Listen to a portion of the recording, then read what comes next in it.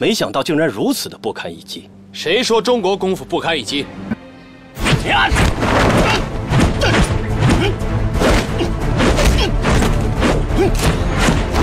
也就无从下手了。原来如此。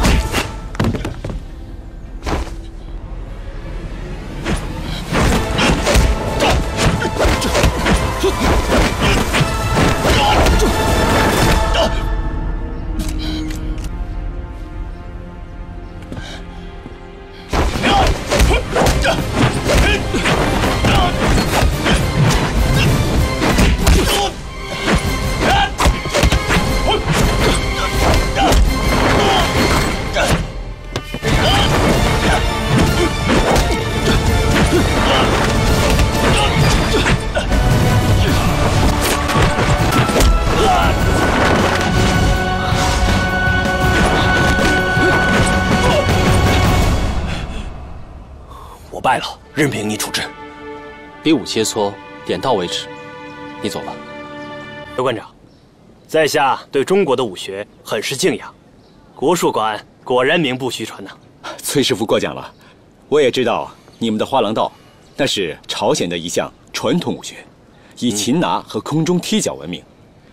新罗时代，一个叫花郎的士兵，凭借这种武功一战成名，因此被新罗国王赐名为花郎道。 刘馆长果然是武术大家，不但对本国武学了解深入，即便是对国外的武学也很有研究，令人佩服。崔师傅过奖了。不过，不知刘馆长可否满足一下在下的一个小要求？崔师傅有什么要求，但说无妨。那位教太极拳的师傅，看上去挺有趣的，不妨我跟他切磋切磋。 有趣，哼！刘馆长，不知这位是？啊，如风，我给你介绍，这位是朝鲜来的花郎道高手崔正金崔师傅。崔师傅，听你刚才的言语，貌似很有自信嘛。不敢当，只想讨教一二。请。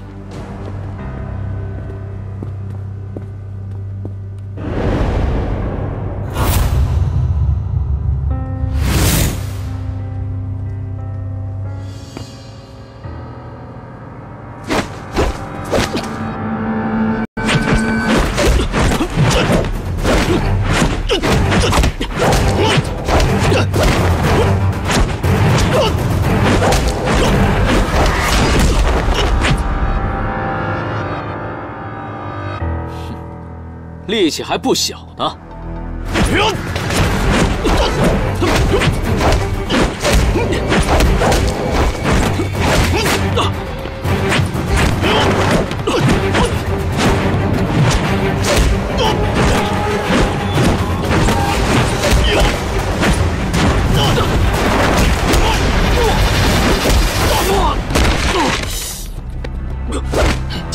馆长和这位兄台只不过是礼让罢了。 本身就是切磋武功，不过在下对中国功夫倒是很失望，没想到竟然如此的不堪一击。谁说中国功夫不堪一击？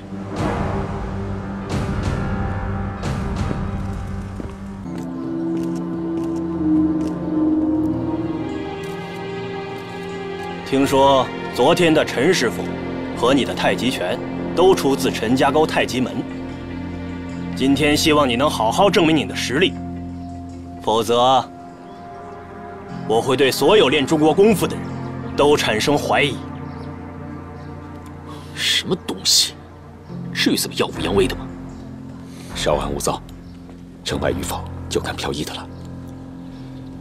承让。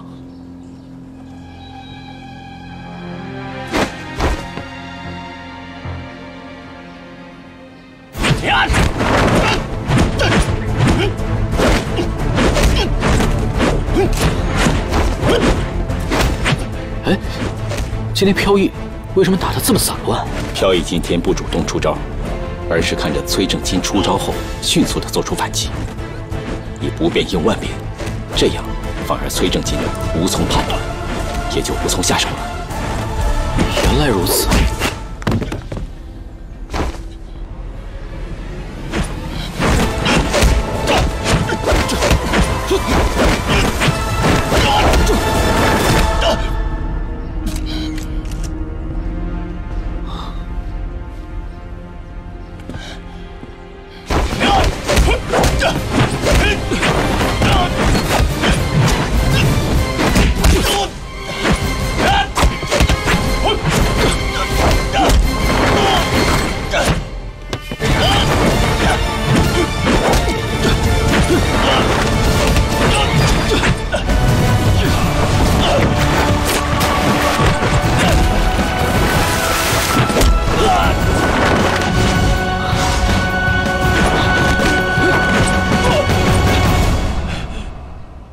我败了，任凭你处置。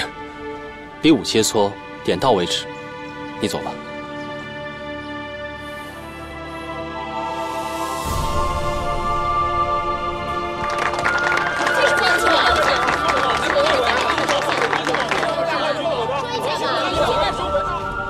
非常感谢你对我手下留情，否则我已经死在你手里了。武学本来就是切磋包容的，心存善念是我们习武之人的武德。武德就是我们中华武学的精髓。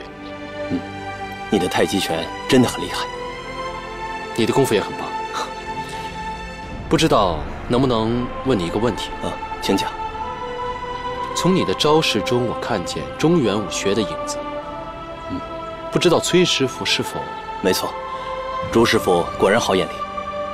虽然我背井离乡，但是发扬民族传统的精神一直在心中。自从漂泊到中国之后，我一心想改进花郎道。后来有机会学习了少林拳、梅花拳等武功。